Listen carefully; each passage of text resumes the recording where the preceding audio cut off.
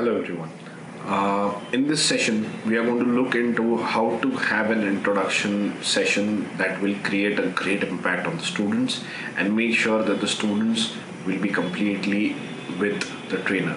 It is extremely crucial for us to make sure that the introductory session is done in a way that impresses not just the students, but it also imparts some insights into your own brain and how you work, how you think, and stuff like that.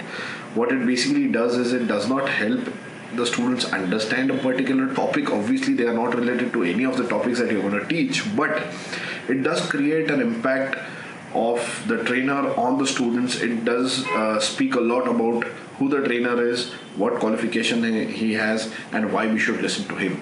So it does help a lot when we are talking about ourselves when we give our introduction to the entire class. So we'll be talking about two introductions that we need to have at the very beginning of our session. The very first introduction is the trainer's introduction to the students, and then we'll be having the introduction the other way around. So the students need to introduce themselves to the entire class, not just the trainer, obviously. So we'll be looking into how they should be doing it and why they should be doing it in the way they should, and we'll be looking into how it is useful to each one of us as well.